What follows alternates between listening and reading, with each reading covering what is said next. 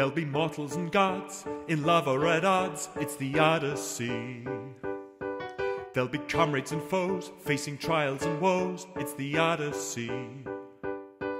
There'll be spirits and beasts, drunken orgies and feasts, it's the Odyssey. There'll be war-weary Greeks, one-eyed giant freaks, a ship that leaks, a crew that reeks, a witch that shrieks, a pig that speaks, all sitting on a pile of unconvincing antiques. It's a story quite hard to narrate. Who's who and what's what is no small feat to assimilate. There'll be love, there'll be sex, some not so special effects, it's the Odyssey. There'll be songs that impress, although the plot won't progress, it's the Odyssey.